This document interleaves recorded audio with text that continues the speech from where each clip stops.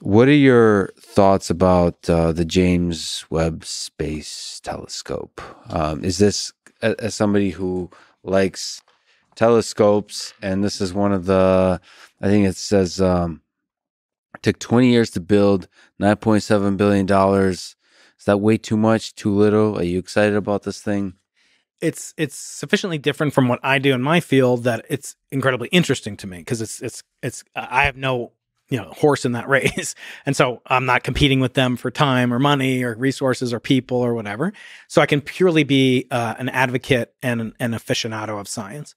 It is, in some sense, the successor to Hubble. It will do things that Hubble can't do. It will also may or may not have the impact on a visceral kind of artistic level that Hubble had. What are some of the most iconic things that Hubble did? The Hubble Ultra Deep Field, the pillars of creation, storms and imaging of these twisted deep sky galaxies.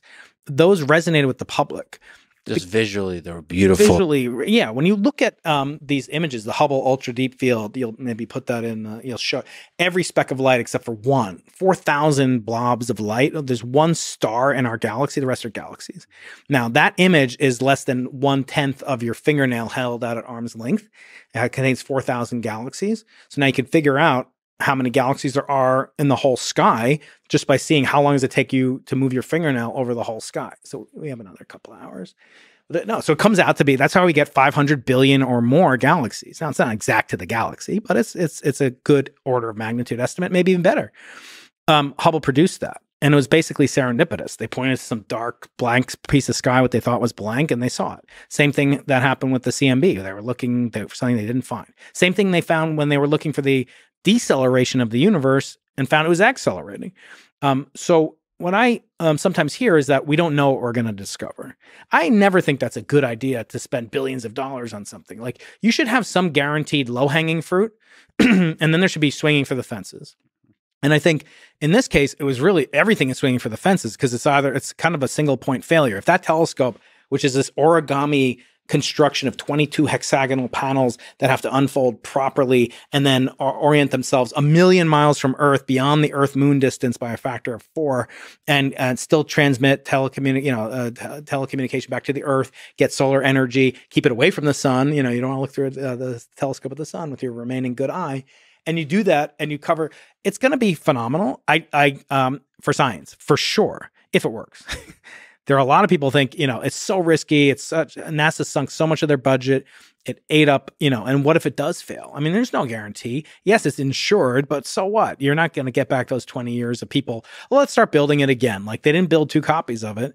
Then if it fails, it kind of has a dampening effect on the prospects and the inspiration of the public for what science can do, what science and engineering can do is out in space.